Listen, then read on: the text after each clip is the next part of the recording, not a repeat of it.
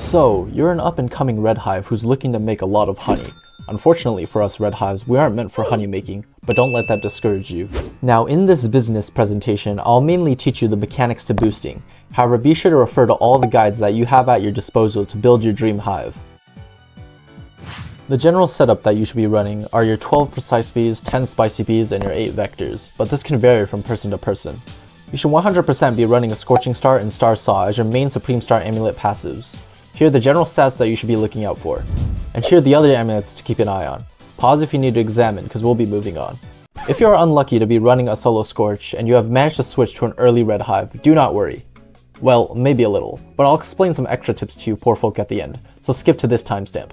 Prior to your boost, first you should make sure that you make your necessary preparations. A checklist should always be filled out prior to your crusade.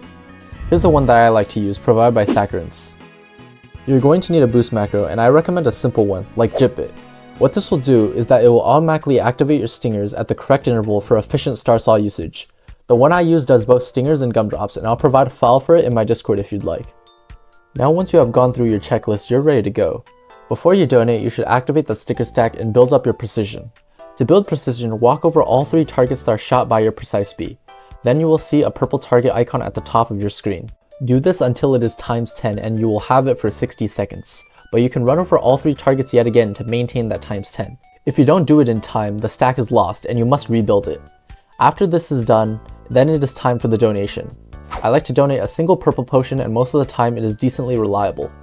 Once this is done, you can choose a field you'd like to boost in. I prefer pepper, but rose and strawberry may also work. Also, one key thing to note, I highly recommend only picking up the wins for the field you plan to boost in. Trust me, you're going to need the top of your screen to see everything that's going on. Once you have received your wins, immediately get to that field and refresh your precision before starting your boost macro. Double check to see if you have glittered and super smoothing, then wait a few seconds before you drop your loaded dice to X4 the field.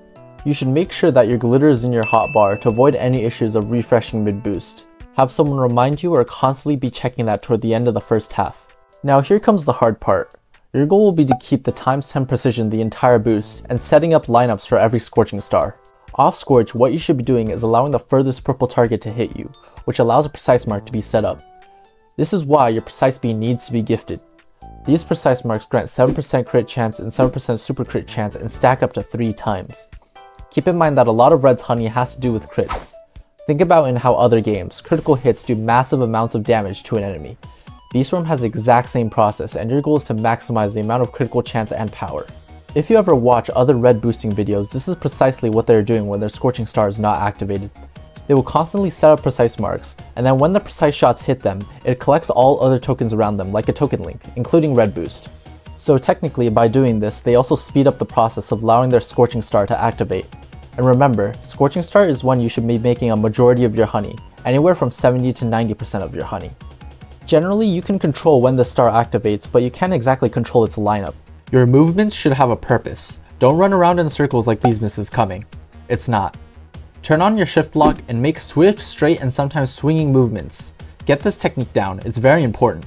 I recommend that you practice this prior to your boost in a field with an oil activated. As you are setting up your precise marks, remember that when precision runs low, that becomes a priority, so refresh it immediately when you see it dip. When your Scorching Star counter is roughly at 20, start preparing your X-Flame. You want these two to line up as perfectly as possible. When the Scorching Star activates, this is when the real boosting begins. Remember that maintaining your times 10 precision takes priority over anything else. If it is low, refresh it by walking over all 3 targets. So now that we've covered the basics, I'll cover some more intricate details. When you sit in your flames for a while, you build up a buff called Flame Heat. Flame Heat gives your spicy bees more speed and allows your precise bees to collect a lot more. You lose this buff if you are shot from your precise bee. So when you're boosting, after activating all 3 targets, you have to immediately retreat back into the center where you won't be hit by the precise shot. So now you may be asking, but Lemon Tree, you said before to let the shots hit me. Now you're saying to dodge them or we won't make honey? That is true. You do allow the shots to hit you, but only off Scorch when you're building to your Scorch activation. Keep in mind that it also mentioned you make all of your honey during Scorch activation, so many things that you do off Scorching Star will be completely irrelevant. Now for the more advanced techniques, which is usually done but not quite easily put into words. When you're in the center, your saw can't always collect everything, you still need to be centered in the field. What you can do is if you're not going for all 3 targets to make honey, you can actually allow a target to hit you to act as a token link. It will collect all buffs around you, but you would lose flame heat by doing this. What you do is you have to wait for more flames to come in and rebuild that flame heat. For example, if your X-Flame hasn't activated yet, you can usually let these targets hit you to speed up that process. You then gain a sudden stack of buffs from this, and your X-Flame is able to rebuild your flame heat. This is when you go for all 3 targets to make honey. It's also important to keep in mind that when you let the targets hit you, you're not just losing your flame heat, but you're also converting your bag. So let's say you were a solo Scorch user. You'd want to abuse this function off Scorch and only spam down your micro converters during your Scorching Star. But there's a reason why it isn't recommended to run a solo Scorch, and that's because your bag just won't convert fast enough and it can't keep up. Now I'll cover maintaining your red boost tokens. When you run over tons and tons of targets, you disallow your precise speeds from spawning red boost tokens. Instead, it just spawns focus tokens. What you should be doing is you should ignore certain precise shots and allow them to just shoot without you activating the target. This allows a red boost token to spawn. Red boost is a buff that's very easy to lose during your boost, so always be scanning at the top to check. Finally, I'll cover some other important buffs like Baby Love and Bear Morph. Getting everything is hard to come by, but when you have lineups like those, always go for all 3 targets after you have built up your Scorching Star. Sometimes when you spot no good buffs, you should actually slow down your movements, only moving to refresh precision, or even setting up some more precise marks. I personally wait until Bear Morph or Baby Love before making my movements.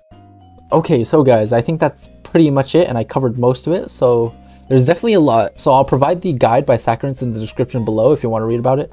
And if you have any more questions, you can ask me in the Discord server. I'll provide a link below. And yeah, good luck.